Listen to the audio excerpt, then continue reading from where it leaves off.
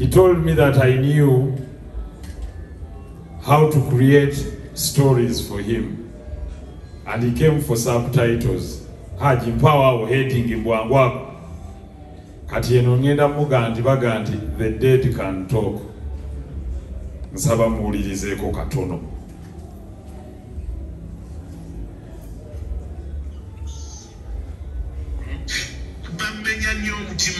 Bamenya nnyo omutima tenakula manyi okwagala. Nze nsalako nkubuulire mu Uganda muno tewaliwo muntu asinga kwagala. Ekyo nkimanyi. Ekyo tokimanyi? Nkimanyi. Nze ntunuulira Nsereko oyo n'enkaaba. Ng'ekinkanya nno kimanyi. Lwaki Nsereko anjagadde nnyo bw'etyo ng'abantu be nakolera ebirungi bena tebanjagadde? Lwaki baagala nfe?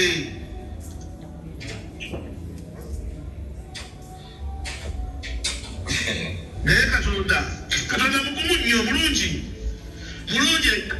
God is great, ate akyatwagala agaatubeerewo.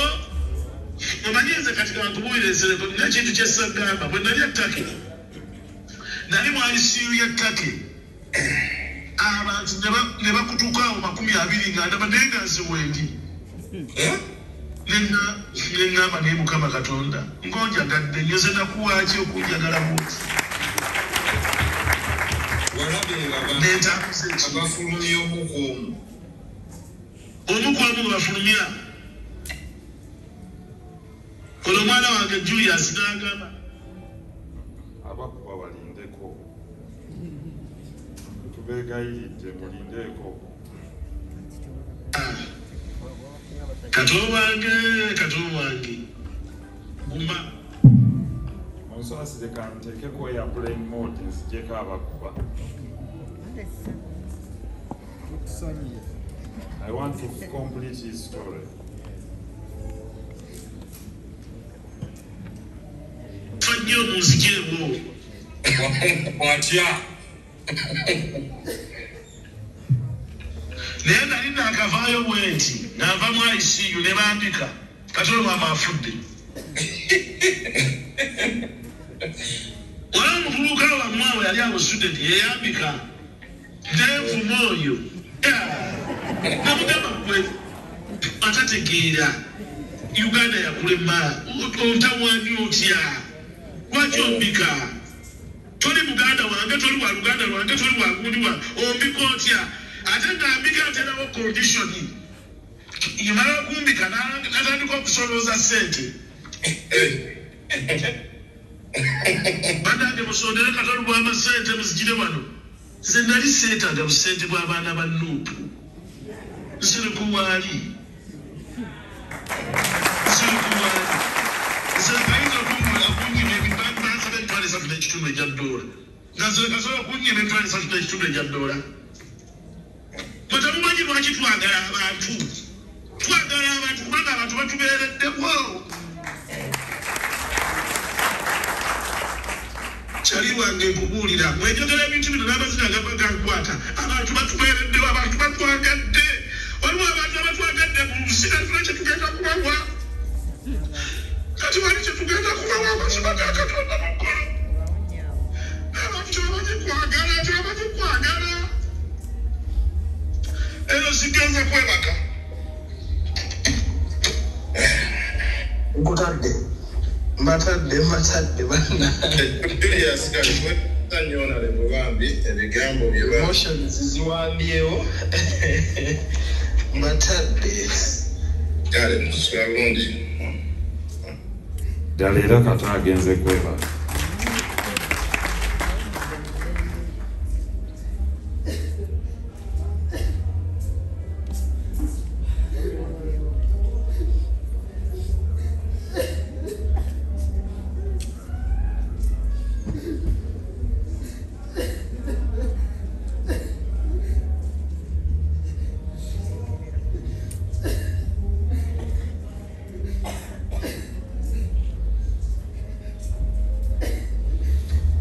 Ebyo byali bigambo bye sijjeyongeddeemu kyange. Sijjemu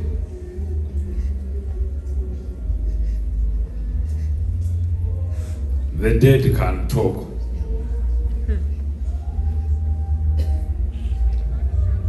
Katono Katonda yali yamuwalaavu. Waliwo eyanyumiza ku mboozi endala, kyekyo lwaki nabaga nti yaŋŋamba bino ebintu njagala obiteekeko. Lumu bwe mba siriiwo obiwa abantu.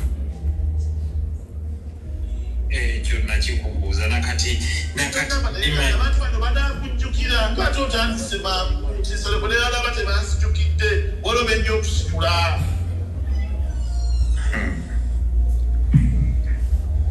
Abantu bamanyi my good heart. Ate nze seerabira mukwano gwange naye oba okola otya? Seerabira. Naye njagala nkutegeeza endugwa amaze okusiika omwana. Ndugwa yangamba tandaba kulebayo omuntu ali confused nga Kato Lubwama. Ne mubuuza lwaki mukama wange. Kato n'oleeta omulambo mu ofiisi yange n'ogendamo ate nakutambuza wantu bwokka natambuza n'awalala. Oluseke.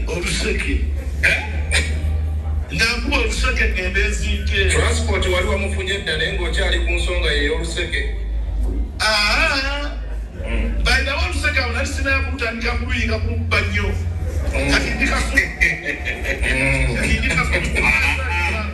Katuno munyumize story ogenze wakasiwuukira Omugenzi.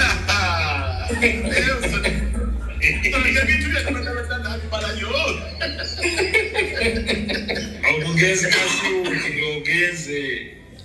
Nagende w'Omugenzi kasiwuukira namusanga mu lunch time. Nga nina byenjagala okumugamba kasiwuukira asalireko ku alubamu gye nali njagala okufulumya waliwo alubamu bagiyita eya Betty Mpologoma ndowooza ne Martin Yangume kiri mu dduuku. Nali maze okuwandiika ennyimba ezo kati njagala ennyimba ezo zifulde bazikwate nengende wakasiwuukira anyambe ampe studio ey'obwere basasulayo sente entonotono. Naye kasiwuukira yadduka enjala. Jjukira amaze okutambula ntambudde wonna ebisulanjitayimu kasiwuukira yajanga Lindako Kato. Lindako olwo mukyasiba biri ebikalu bye musibira mu lubuto. Loketo atwambala loketo. Bamuyita loketo oyo gwe twasibanga gwe twayambalanga. Empale omusajja omuwa ekitiibwa empale erina okunywera eno mu mwoyo. Erina okunywera mu mwoyo ate no wagenda okulayo kakoloboto. Nga kwegamba n'okwata ekisipi ekinene n'osiba. N'osiba n'oyambala akasaati ka slim fit. Oba nga tekaliyo n'oyambala bino ebibagi. Legeza. Kubanga otwalinawo omuzenyi wa break down bayitanga bugalu shabadu ne bugalu electric bugalu nga tukopa era nze kankubulire ku Nsereko naawe lusi bantu batono nyala kuta kusi n'okusina break dance mu Uganda olwo Kato oyingira ew'omugagga ali ku mmere alya enja neddumu okufa obufi akute yakwata obama bakayita bakyako kebeteeka mu kifuba amanyi abaganda nabanye enapukini agyetaddeko bannange kasiwuukira yannumya enjala n'akosa yakwata ettooke yaliddona bulungi n'alikoza mu kiŋŋembwa n'alikoza mu kiŋŋembwa n'alikoza mu kago n'asembayo ng'alikozesa ogoku nefa tukire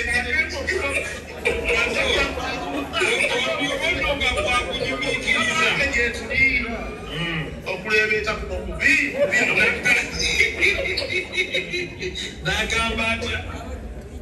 n'agamba Kato abiribisi eyo koze mukama wange gyebiri n'akwata ettooke eddala omusajja yali nubyengera n'akwata ettooke eddala n'alikoza mu butiko n'amaliriza ng'alikozesa nyama y'enkoko nyama y'enkoko mugimanyi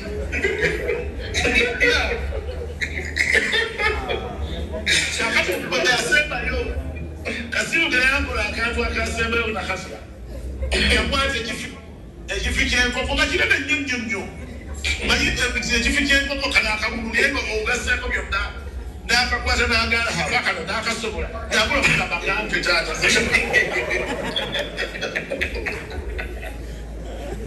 omusajja n'aja emmere yonna n'agibalawo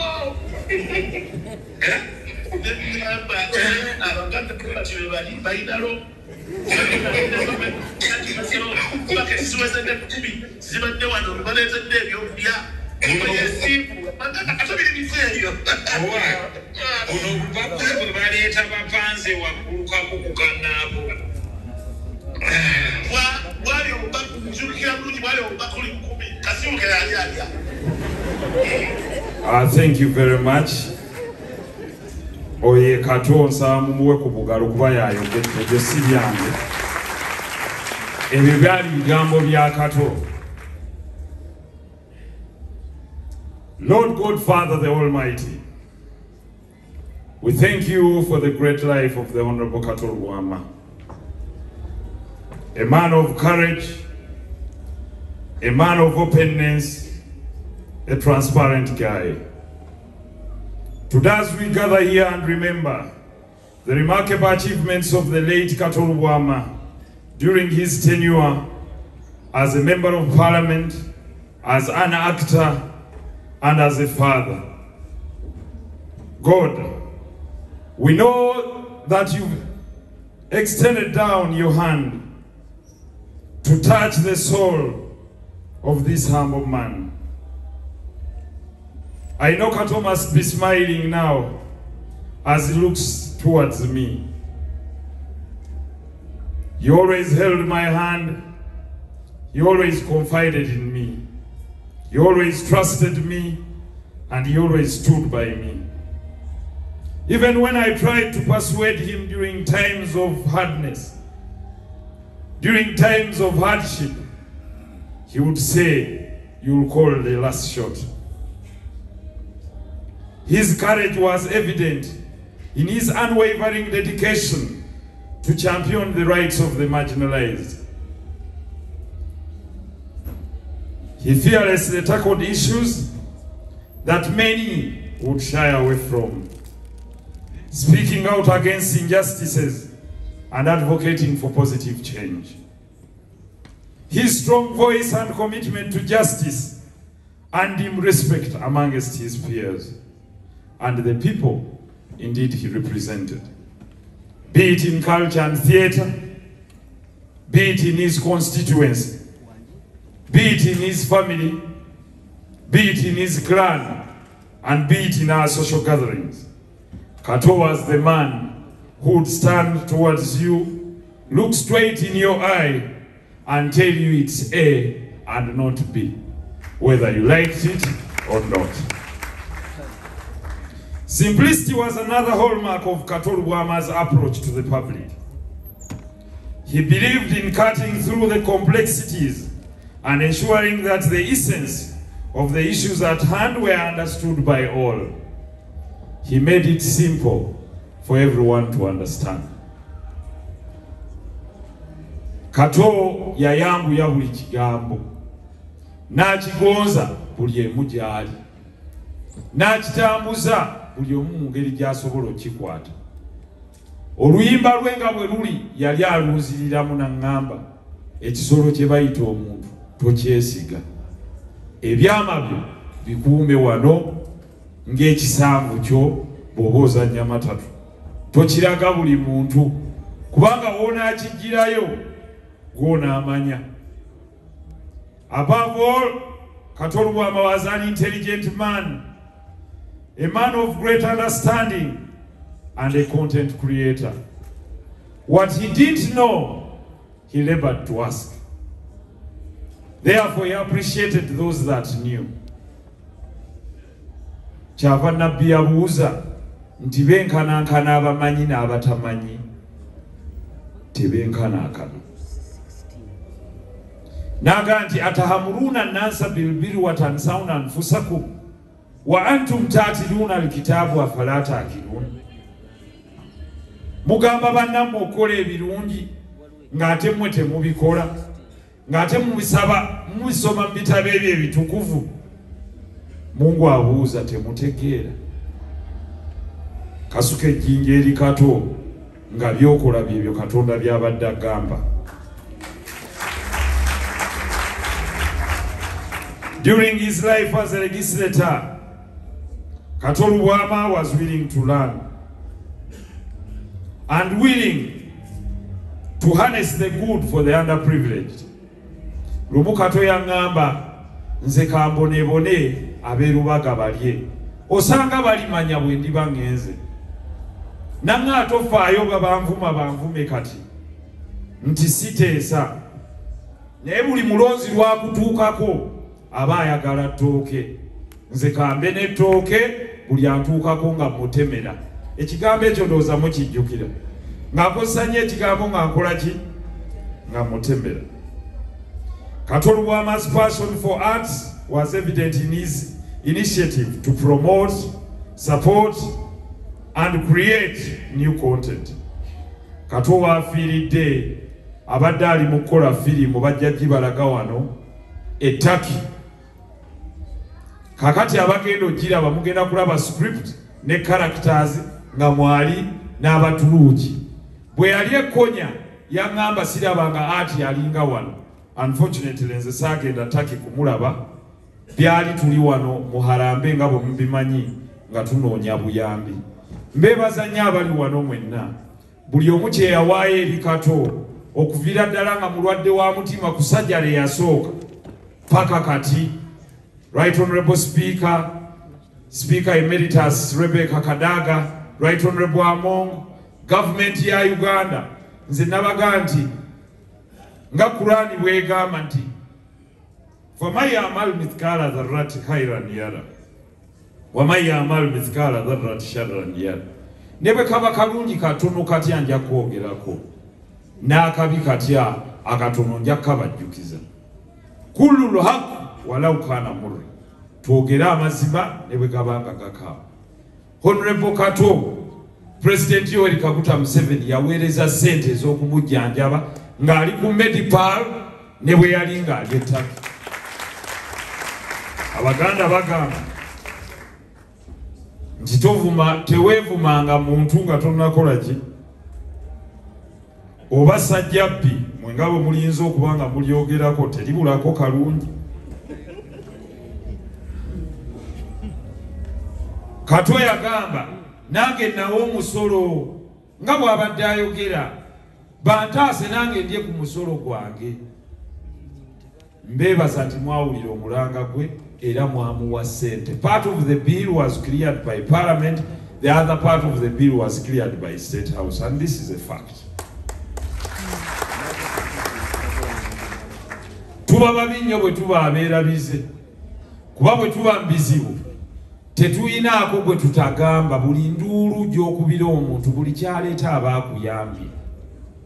Kati njagala njogere nga Kato bwe yandiyogedde kuba si mukuusa wa mazima.